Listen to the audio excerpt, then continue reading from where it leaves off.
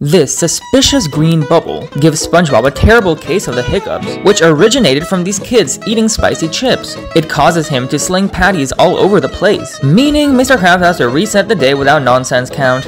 When Mr. Krabs' scare cure doesn't work, Mr. Krabs obtains the hiccups himself. However, when Miss Puff kisses Mr. Krabs transfers the green hiccup bubble to Miss Puff. Basically, it turns into a citywide cheese touch game, which eventually circulates back to SpongeBob, and Sandy finally puts him into quarantine, where he tests all the hiccup superstitions, but eventually Sandy inserts her arms into these black gloves and tickles SpongeBob, finally releasing the horrid green bubble, which infects the youth who made it.